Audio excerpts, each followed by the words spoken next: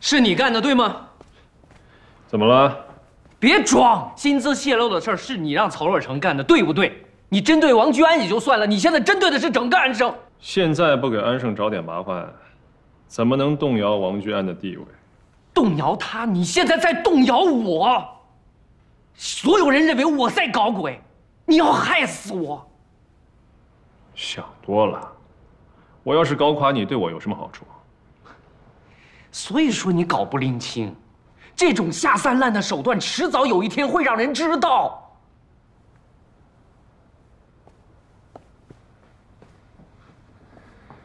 是谁教你这么跟我说话的？你干的坏事还少吗？教训我，啊！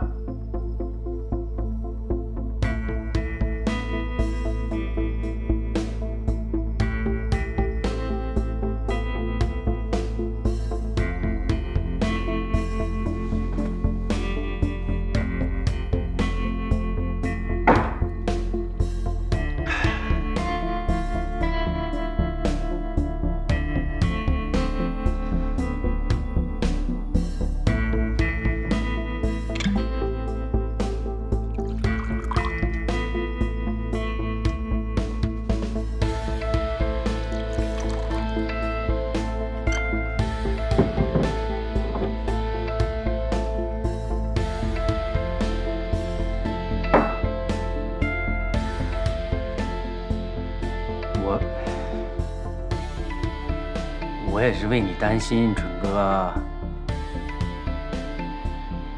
王居安已经报警了。报警又怎么样？这事跟我有关系吗？曹若成已经承认是他干的了，万一他要把你咬出来，我们怎么办？曹若成承认了。承认了。又是个废物。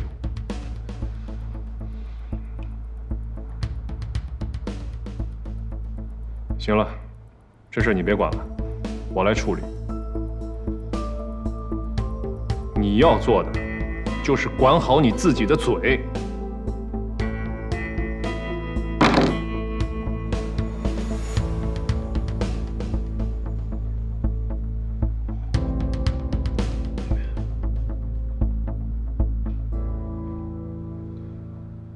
你的发力不对，要用腰跟胯发力，不要用手发力。 啊，这里吗？对，就用这里发力。哎呀，试一下。好累啊！再打一个，来，看，往那边打啊。嗯，这里吗？对，好，来试一下。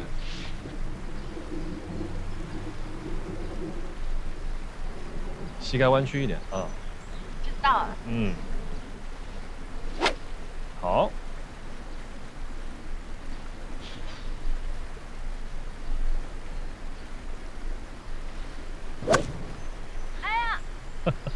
哎呀，又下水了，我不想打了，一点都不好玩，什么游戏啊？已经打得很好了啊，再多练练啊！哎呀，我不想打了，累死了，走不动了。打得很好嘛，怎么把杆都扔了？王总，这么巧？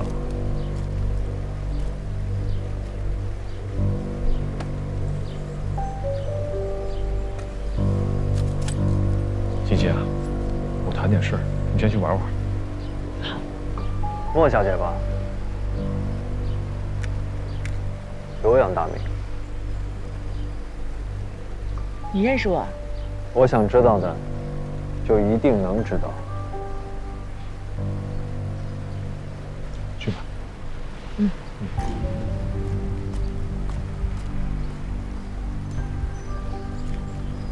都带出来玩了，还怕见人吗？他身体不好，我怕他受不了你一身的火药味儿。哎，你今天这身打扮，不是来打球的吧？不会是来打架的吧？看你们玩的这么开心，曹若成的事情搞定了。曹若成，我认识吗？作为老同学，哎，你别跟我套近乎啊！谈什么老同学？谈谈双子楼还差不多。这事儿过不去了，记恨我，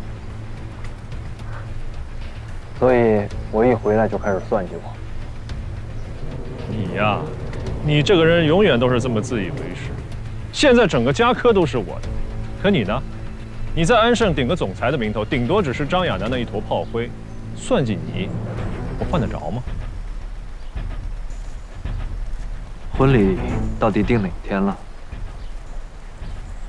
不管是在香港还是上海，我一定得去送红包。只要安盛一切顺利，你和艾琳的婚礼就一定会顺利。大家都是成年人了，不要玩这种过家家的手段，好不好？你以为林氏的总裁比你还傻吗？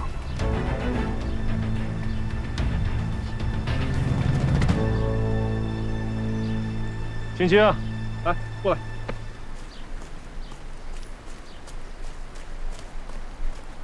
给你正式的介绍一下，这位呢，就是安盛的王居安王总，这位是莫伟清。王总，王总你好。张春，你是聪明人，别做糊涂事。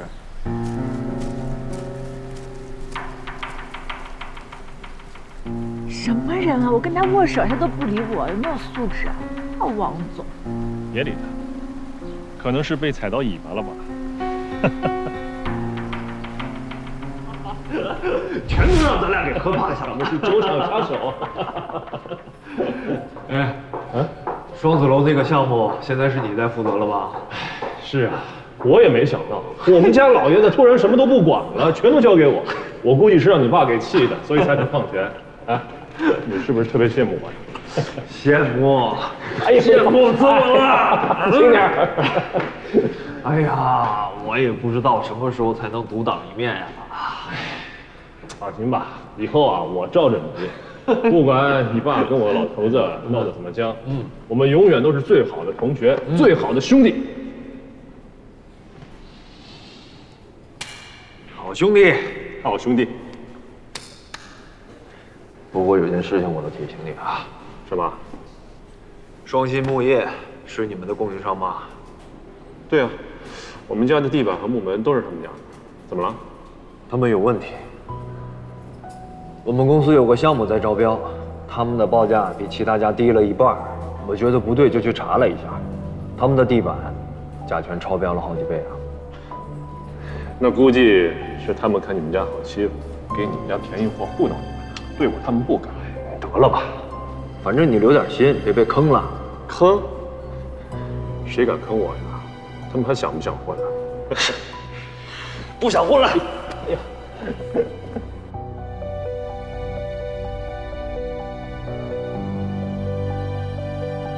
爸，我们据悉，嘉禾集团所使用的地板甲醛超标，经检测超国家规定标准的3.5倍，业主们纷纷要求退款，嘉科股价大跌，引起恐慌性抛售。这下嘉科被安盛压得要抬不起头来了。哥，爆料的人不会是你吧？直至下午2点，其股价直接跌停。本台记者多次电话尝试沟通，均告失败。在这里，我们希望嘉科能够早日给出官方回应，也希望业主们理智维权。下面我们再来关注一条民生新闻。你还喝呢？我到处找你。终于来了！哎，过来！出大事了！双星木业给的的确是便宜货，这采购部门报上来的都是虚价，他们都吃了回扣了。我没想到啊，这个事情我才知道1个多月，就有人走漏了风声。1个月？你早就知道了，干嘛还让业主住进去啊？我也不知道事情会这么严重啊！再说了，马上就要交房了，要是延期，会被别人看笑话。你这第1个项目就搞砸了，以后在嘉科谁还服你？面子比人命还重要吗，兄弟？你来就帮我出出主意，你别跟我说教行不行？你确实做错了，害人害己啊！你要是及时补救的话，也不会闹成这样。可是我也不知道啊。再说我也没吃回扣。那些记者死盯着我不放干。你是负责人，人家不找你找谁呀？你不要推卸责任，你现在要想着解决问题。王居安，你到底是站在哪边的？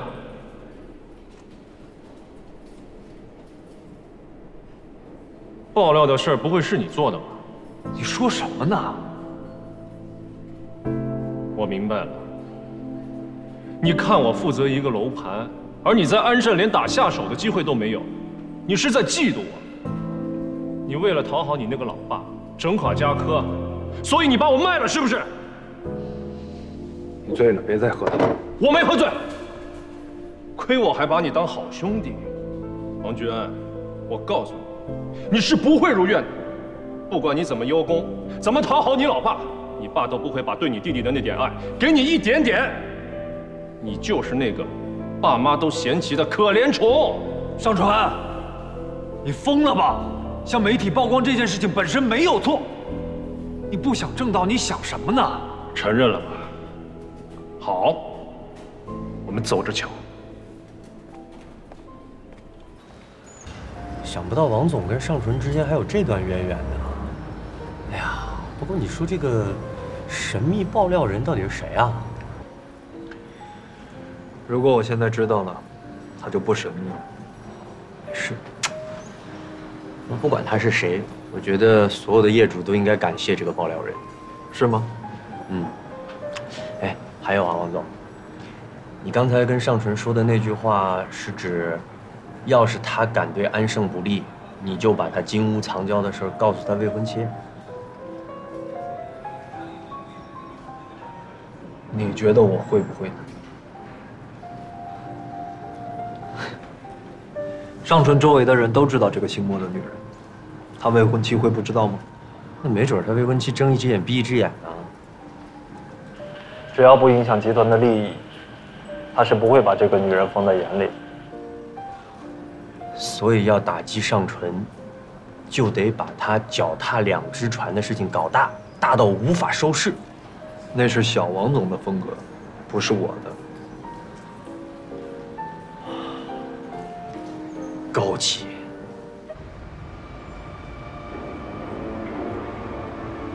现在这电视剧还是越来越不好看了。不过是随便答应帮。要不要一起出去散个步？有的是方法糊弄。不要，不折腾。哎，你看，你看这演员长得像不像那个？今日我许那个。王居安。只要不杀生。对，像不像？那长得冷冷的，一点都不招人待见。说到做到。可人家都说他是名副其实的高富帅，可抢手了。高是挺高的，帅嘛，我欣赏不来。而且他说话就是那个样子，就是久仰大名，莫小姐。什么呀，演话剧呢？我就爱听你说话。行，我去厨房烧壶水。好了，喊我啊。来。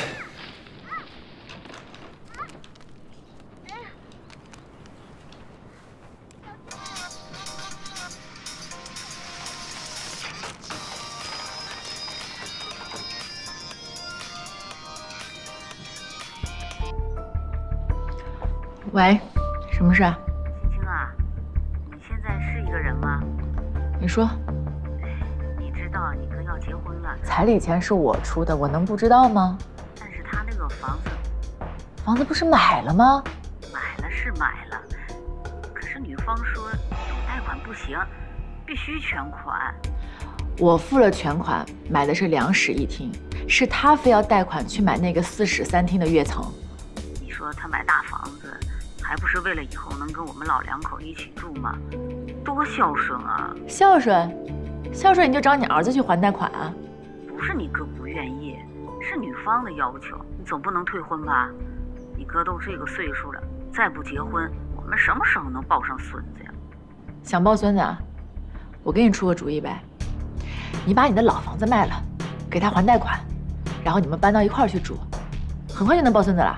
青青，爸妈可都这个岁数了，你还要让我们无家可归，你也太狠心了吧？我狠心。青青，你来一下。哎，来啦！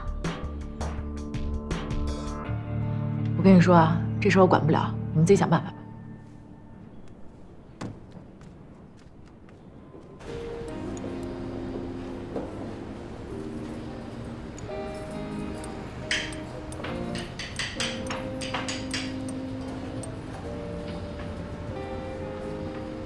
青青，怎么了？心急火燎的打电话给我们，我跟苏沫午饭都没吃呢，怎么了？自杀。自杀？你不是说甜品对于女人来说是毒药吗？我这不是慢性自杀的吗？吃这么多会得糖尿病的。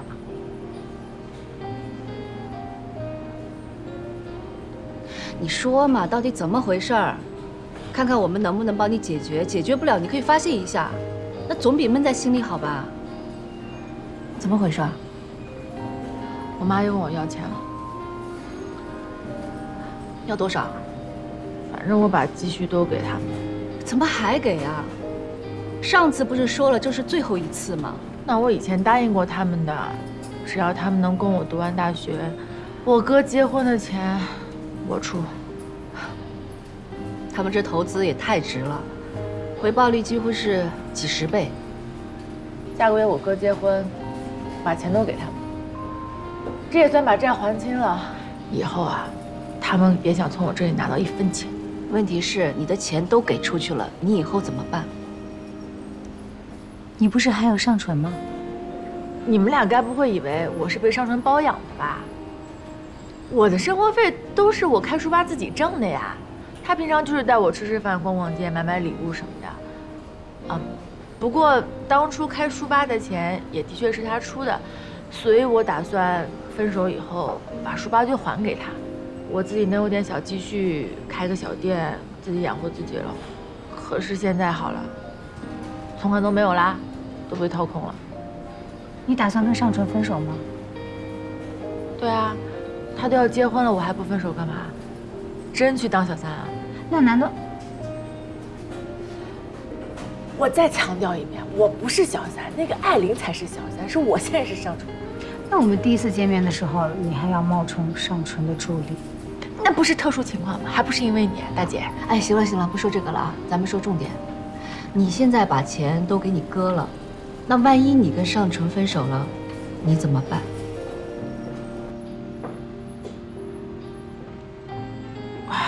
我这个问题也想过，我也有想过，要不就把书吧占着不还给他。可是我总觉得这样做不太好，两个人分手了就应该清清楚楚一点。哎呀，我也不知道了，你不要问我啦。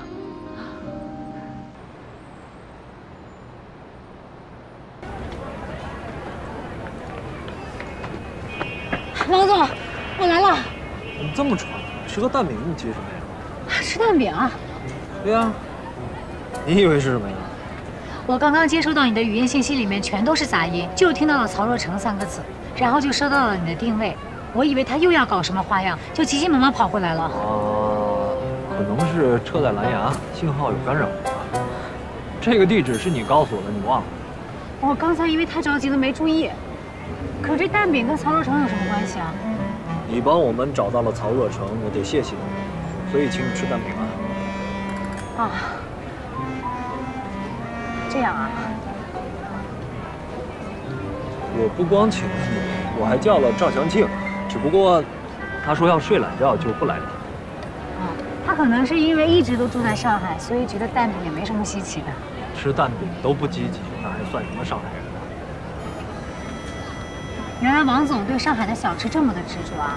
我以为只有那些弄堂长大的孩子才会接触这些呢。我虽然不是弄堂里长大的，但我爸是，算是受了他的影响吧。哦，原来是有这样的情节。小时候我爸忙，没有什么时间在家跟我们聊天，但是一说到上海小吃，他就两眼发光。所以等我爸妈不在的时候，我都让张叔带我去吃，满大街的找那些口耳相传的铺子，又好玩又好吃。是这种原因啊？两位帮帮忙，能不能让我先买？我要去医院看我老娘，她呢早上什么都不想吃，就想吃个蛋饼。哇，早上还赶着去上班，时间实在来不及。老板，一个蛋饼。小伙子，你人真好，难怪能找到这么漂亮的女朋友。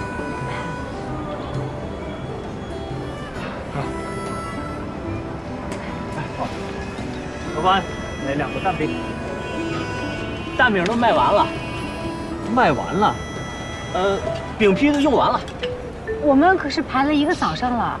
要不看看买点别的？想吃蛋饼的话，明天早点来。哎呀，明天我们就要上班了。没有了就是没有。哎，就1个呢，就做1个。哎呦，这个小姑娘，你怎么不明白这个道理呢？巧妇难为无米之炊啊！好，谢谢。明天来啊。好。今天我们就随便吃点别的，等下周末我们再来。我们？我答应请你吃蛋饼啊，说到做到。行，那一言为定，咱们下周再来。一言为定。走吧，我们去吃点什么？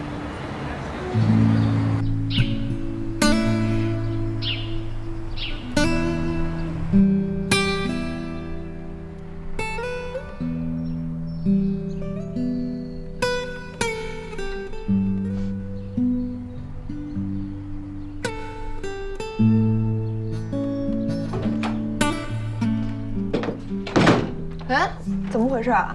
这个时间段你没在摆摊吗？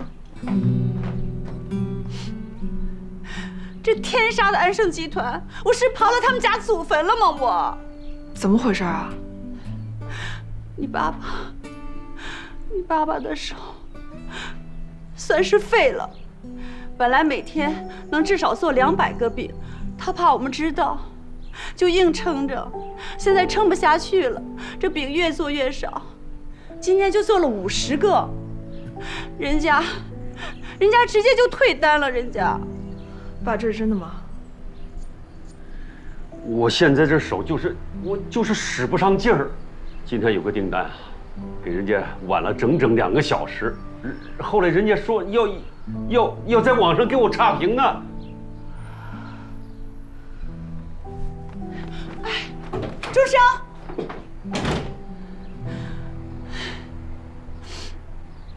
把啤酒都放那边啊，刀叉分一下。老二，哎，你买的这些炭不会也是伪劣产品吧？这么大烟！哎呀，都是公司消费，能省就省点呗。我看你真是腐败到家了，这钱算你的。行，二哥，我说咱们3个好不容易烧烤一次，就不能搞点好的炭了？你哥又不是倒霉的，凑合用呗。行，给你们去拿瓶好酒，我的珍藏。拿你自己买的，石头。哎，大哥，帮我整俩大腰子。你当烧烤摊呢？大腰子没有。阿姨你好，我来找王思薇。哦，我是王简的同学，我叫钟声。啊，王简的同学啊，王简在后院呢，进来吧。谢谢阿姨。哎，不客气。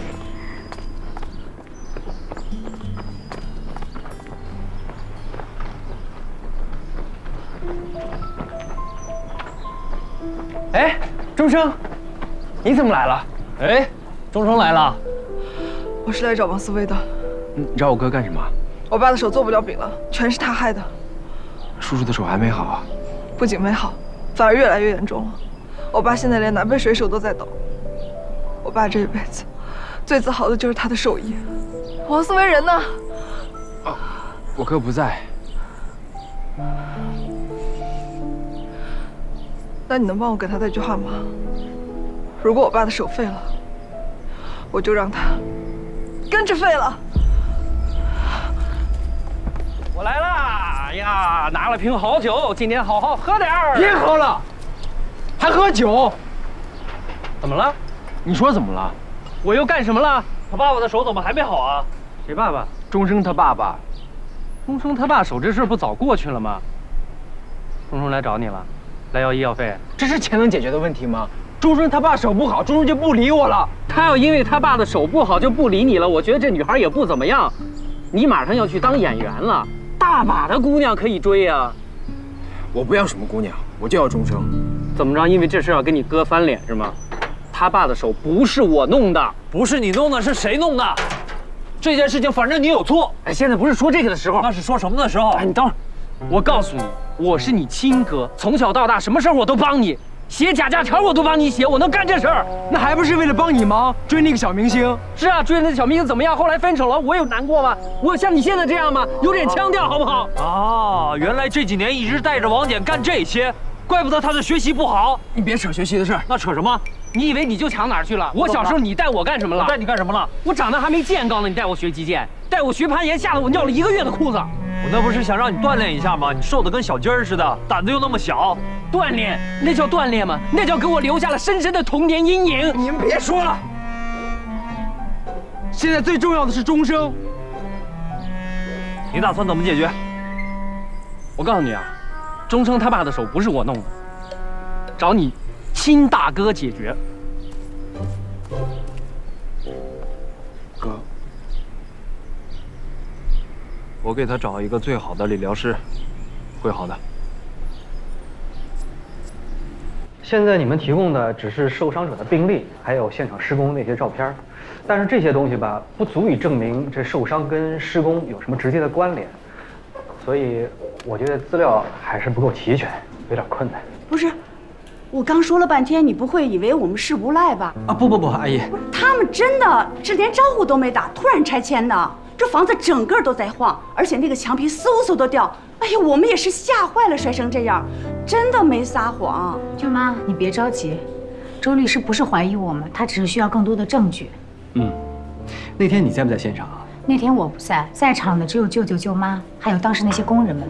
那些工人还能联系上吗？哎呀，这都过去几个月了，上哪儿找呀？那为什么过去这么久了，今天才想起索赔啊？当时我们没有认为舅舅的手受伤这么严重，以为过2天就好了呢。结果到现在都没办法发力，这生意也耽误了。舅妈这才想起来索取那些赔偿。阿姨，是这样的，据我的经验啊，这事儿分2点。第一呢，时间过去太久了，取证会非常的难。第二呢，跟房地产公司打官司，据我的经验，这个会消耗大量的时间和精力。而且刚才您也说了，您先生只是伤了手腕而已。所以，就算咱们打赢了官司，这个赔偿金也会非常的少。我个人认为是有点得不偿失，所以我的建议，这官司还是不打为好。没关系，你们回去可以好好商量商量，有什么事儿再给我打电话。好的，谢谢啊。不客气，慢走，再见。再见。早知道是这样，我就不跑这趟了。不过。这律师看着挺年轻的，到底靠不靠谱啊？哎，周律师，哎，可找到你了。周律师啊，你可是我的大恩人啊！如果没有你的话，我爸妈一辈子的心血就都被别人抢走了。我替他们要了，给您。别，使不得，千万别这样，这都是我应该做的啊，千万别客气。哎，我们给他合个影吧。来，合，一次心意。好，3、2、1，下一个。哎，好，那我帮你聚一下。哎，好的。我说，你这是带我上哪儿去啊？人医生说了，你这手不能再拖了，要么就立即开刀，要么就保守治疗。老周，我跟你讲啊，我一姐妹儿老公中风就在这儿看好的，这是一个3甲医院的教授，退休以后，人家自己开的私立医院。人不熟，你号你都拿不到。你想想啊，人家都能把中风的病人扎到能慢慢走路了，你说你1只手算什么呀？你要有信心。我不是没有信心，我是没有底气。你说这私立医院又不进医保，哪里是我们这种人随便进的？哎，你又不听话吧？雅姐，你先别着急，你听我说啊，咱们现在铺子也关了，收入也没了，钟声呢大学要交学费，哪儿都需要花钱，咱是不是就在街道的社区医院先理疗一下？你是不是想手彻底废了？老钟，你的手大半辈子都给了这个家，这后面半辈子得我说了算。可是钱从哪儿出啊？又不用你出，你这什么意思啊？不行啊，这钱是留给你和女儿的。哎，老钟，你什么意思呀？你不明白呀？你这手要不治好，就你那女儿，那肯定找那个叫姓王的拼命的，他绝对做得出来。所以为了你女儿不去闯祸，你也要老老实实的把手治好。真的。哎呀，你就别那么多考虑了，你听我的啊，快跟我走。现在这个项目预算还是有点紧，看看能不能从别的部门缩减一部分吧。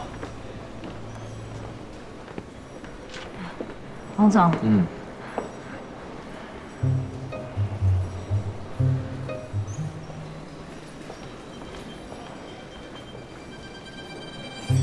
哎呀，这公司电梯真够慢的，等也等不来。我要不爬楼梯上去吧，锻炼锻炼。你确定？确定。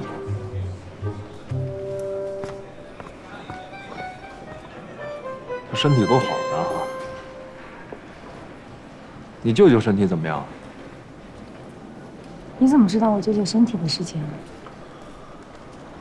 钟声来找过王姐，正好我在。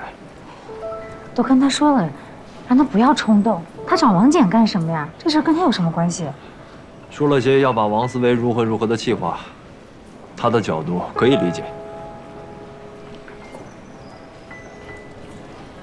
需要找个专家看看吗？啊，不用了，谢谢。舅舅他们今天去做检查，据说那个医院专门治疗这类疑难杂症。哦，那就好。如果有需要，可以随时来总台办找我。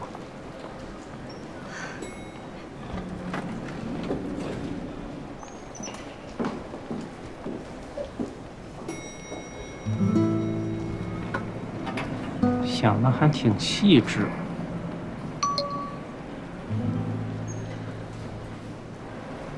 哇塞，更细致的来了。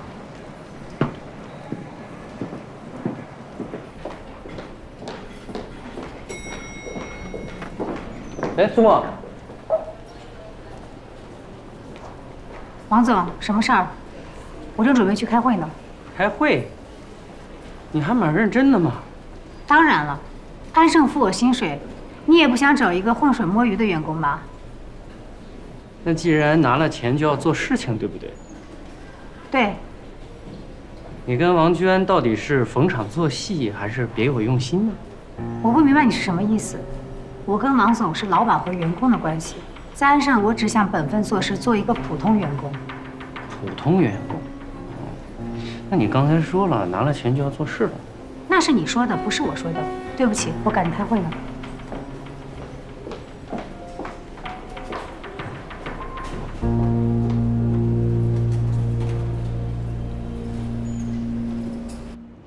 这就是未来3天的培训计划。有什么问题呢？大家可以随时和我沟通。这次培训可不仅仅是一个过场，它是大家了解安盛、融入安盛的第一步，所以希望你们能够认真对待。好，下面我们有请安盛集团的法律顾问周远山先生为大家进行法律培训，掌声有请。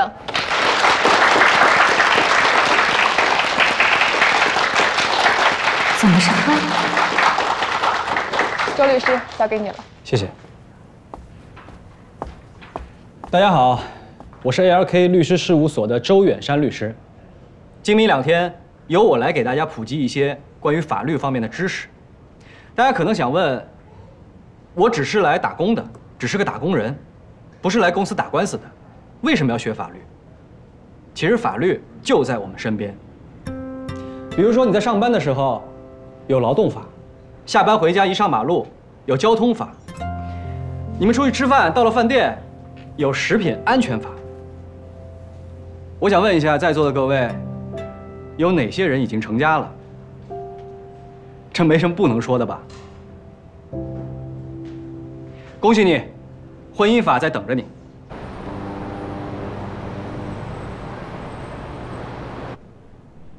在这种情况下，大家一定要记住证据的重要性。安盛公司重视员工，不会偏袒于管理层，但是谁都不会在毫无根据的情况下，只凭一面之词就开始伸张正义，对吗？只有有了证据，你才可以向劳动仲裁提出申请。我再提醒一个，女性员工还可以向妇联。妇联？钢铁侠死了，那我们怎么办？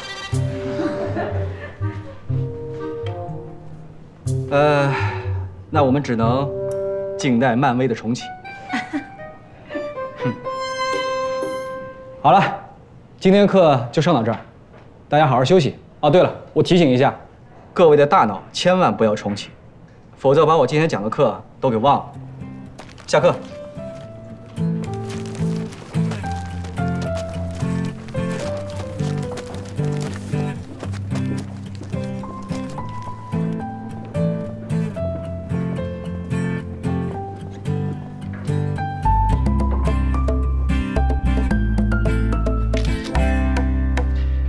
我的课这么无聊，居然还有同学想做笔记。您讲的特别仔细，特别好。只是有些人他们都是学校刚刚毕业，所以意识不到，以后遇到问题了就知道这一课有多珍贵了。其实你不用拍下来，因为拍下来也不清楚。扫那个二维码是我的微信，我把笔记发给你。好啊，谢谢你。苏小姐，你刚才自我介绍的时候说你是市场部的，对吗？市场部的苏沫。我怎么总觉得咱们俩之前是不是在哪儿见过呀？律师的记忆力就是好。舅舅因为铺子拆迁摔伤了手，当时我找您做过法律咨询。我想起来了，真的很抱歉，那件事儿没能帮上你。不会，那是因为我们自己的问题。不过没想到周律师居然是大集团的顾问。您这么忙，还能为人提供免费的法律咨询，真的是太了不起了。这其实没什么，我们做律师的一定要有社会责任感。我其实特别佩服那些能为普通老百姓发声的同行们，可惜我自己实在是放不下手头的工作，只能挤出点时间做一些免费的义务咨询，来提醒自己学法律的初衷。您能这么想就非常不容易了。你过奖了。您的手机好像在震动。是的，不好意思。刚才上课的时候调震动了，23个未接，45条微信。真是个大忙人。那我先走了，明天见。明天见。拜拜。哎，李总，我刚才上课调震动了，没听见。看什么呢？这么深情。丛姐，你怎么现在和赵总一样？哎，他叫周什么来着？周远山，今天的培训讲师。不错。什么不错？什么都不错。哎，正好今天可乐上奥数，顺路带你一场。好啊。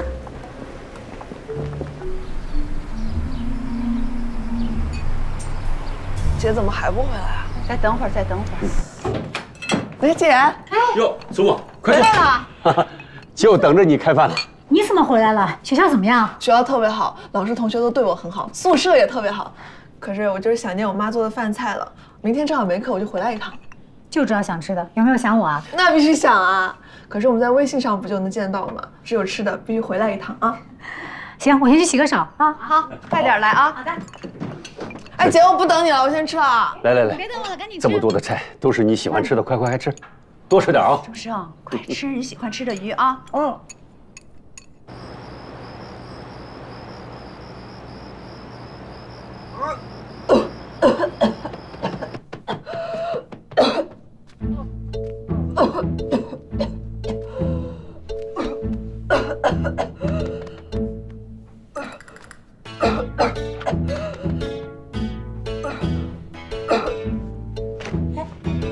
春生，你怎么了？啊，没事，姐，没事啊。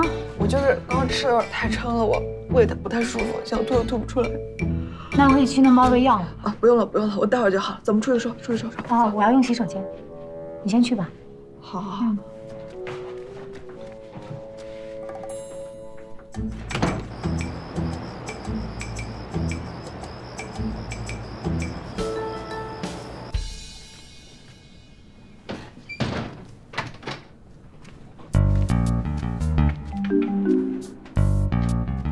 钟生，有件事我姐，有什么话明天再说吧。我最近感觉特别累，就想回家好好睡一觉。啊，还是家里的床舒服。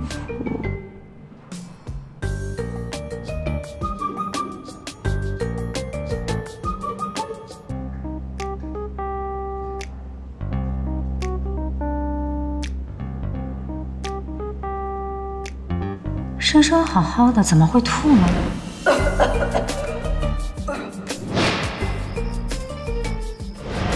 不会是怀孕了吧？原本以为他们没发生什么，谁知道居然还是。如果没有的话，今天上午的课咱们就先到这儿，下午继续。好好休息，下课。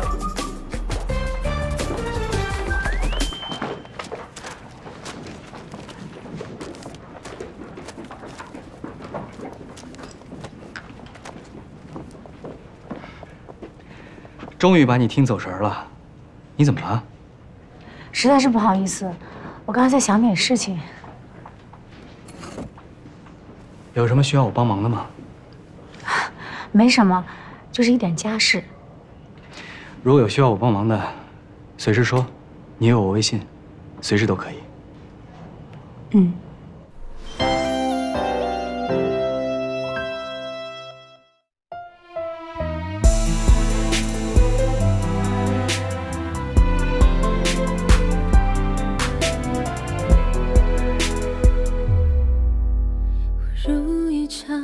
浮华盛宴，我们无路可回。